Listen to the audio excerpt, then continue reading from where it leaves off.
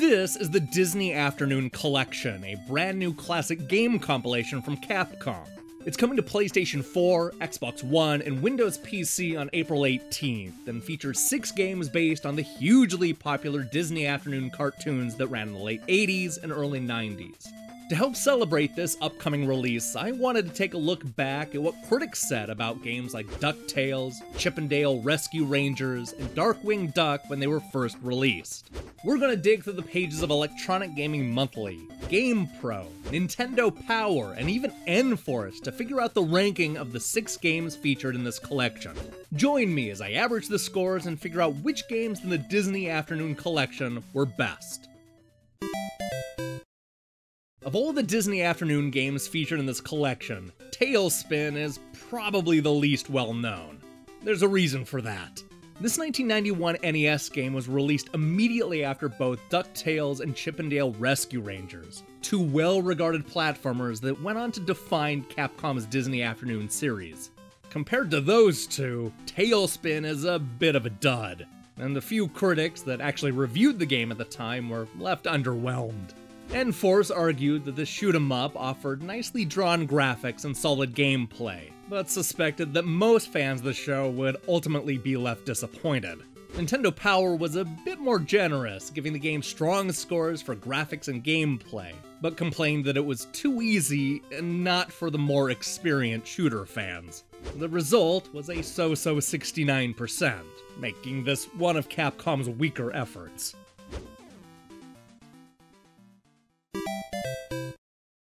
After the success of DuckTales, Capcom was quick to expand their Disney Afternoon series with TaleSpin, Darkwing Duck, and of course, Chip 'n Dale Rescue Rangers, most of which were met with great reviews and strong sales. Frustratingly, it took them 4 years to deliver a sequel to DuckTales, which meant that it came out 3 years after the show had wrapped production. Or 24 years early if you want to bring up the new series.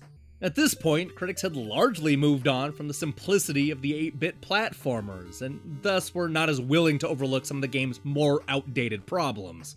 Video Games and Computer Entertainment gave DuckTales a 6 out of 10, complaining that it was more of the same. They griped that you may find that DuckTales 2 isn't very different from dozens of other games derived from the same formula. GamePro echoed these thoughts, but liked it more than most. If it's more of the same you want, DuckTales 2 delivers. They gave it a 4 out of 5, ultimately recommending it to first-time players and fans of the show. Electronic Gaming Monthly fits somewhere in the middle, with the magazine giving the game straight 7s. Ed Semerad argued that DuckTales 2 is enough to make you want to dig out your NES again, while Martin Alessi noted that it's a great example that 16-bit graphics and high meg counts aren't necessary for a great game. Sushi X, on the other hand, left us with a baffling question. Who said third-party companies should make games that justify holding onto your NES anyway? I don't know.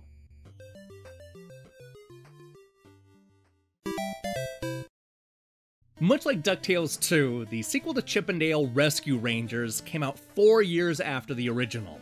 Not only was this an eternity for an 8-bit licensed platformer, but it also meant that it was one of the last games released for the Nintendo Entertainment System. To put it in perspective, Rescue Rangers 2 came out only a year before the PlayStation and Saturn hit the market. As a result, very few people had a chance to actually play this game, making it something of a collector's item these days. Not knowing the game would be so sought after 2 decades later, Electronic Gaming Monthly gave this sequel scores ranging from 6 all the way up to 8. They argued that Rescue Rangers 2 comes off rather well, and if anything, makes you wish for a 16-bit version. Video Games Magazine gave the sequel a 7 out of 10, noting that while it may not live up to the high standards of its predecessor, it's not bad for an all-new NES title.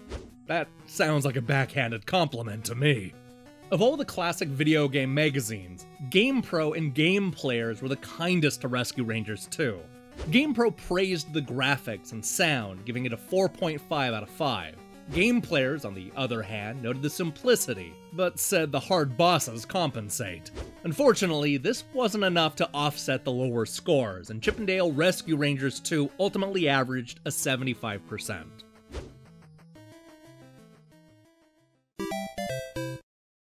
When Disney went to follow up the hugely successful DuckTales cartoon, they decided to go with Chip 'n Dale Rescue Rangers, a fun crime-fighting series starring chipmunks named after an 18th century cabinet maker. When Capcom went to follow up the hugely successful DuckTales game, they decided to go a similar route, giving us a two-player NES title based on the much-beloved Rescue Rangers series. This should have been a perfect match, but not every critic agreed. British mag N-Force gave it the lowest scores and called it a bit of an eyesore. There's no denying that with a good presentation, a tested formula works. Unfortunately, that's where this offering falls down. They also griped about the crummy collision detection before giving it a 66%. They were much harsher than most magazines at the time, but that's not to say that the other critics didn't have problems with Rescue Rangers. Electronic Gaming Monthly's Steve Harris complained that, like other Disney games, Capcom has hurt a great cart by making it too easy. Ed Samurad disagreed, saying that it's a player's game and calling it outstanding because of its true-to-Disney animation and good control. The magazine gave it a couple of 7s, an 8, and even a 9 out of 10. You also saw strong scores from Nintendo Power and Mean Machines, who gave the game a 4 out of 5 and 88% respectively. Chip 'n Dale Rescue Rangers averaged a score of 77%.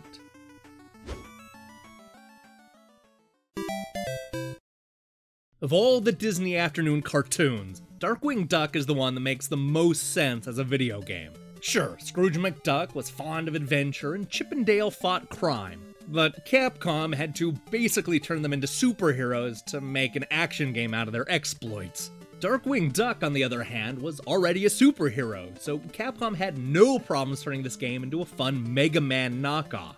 GamePro praised the game, calling it great 8-bit action entertainment. Capcom usually leads the charge with NES gaming fun, and Darkwing makes his move with flying colors. They gave this 1992 action game a perfect 5 out of 5. Nintendo Power gave it a lower score, but still said it was one of the best action games on the NES. N-Force was a little more negative, but still had nice things to say. They gave it a 77% and concluded that it wasn't exactly groundbreaking, but did offer a nice challenge, a good sense of humor, and offered smooth animation. They even made a duck pun that I'm not gonna say here, because it's groan-worthy. It all averaged out to a solid 83%.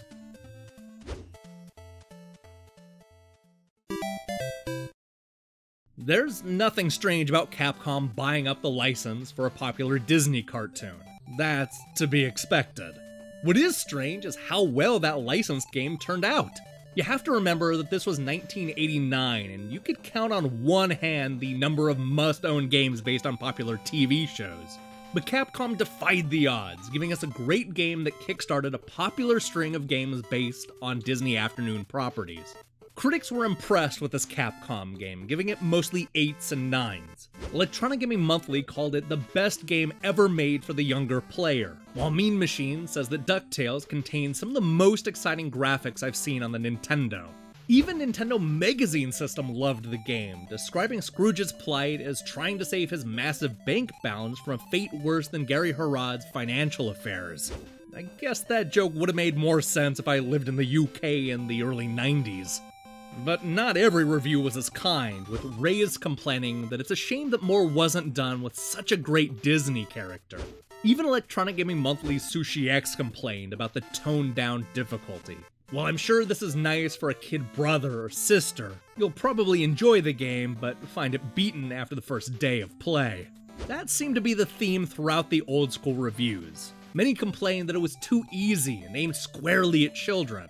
As somebody who played through it recently, I'm not sure I agree with that assessment. But hey, I was a kid when it first came out, so I guess I was the target audience.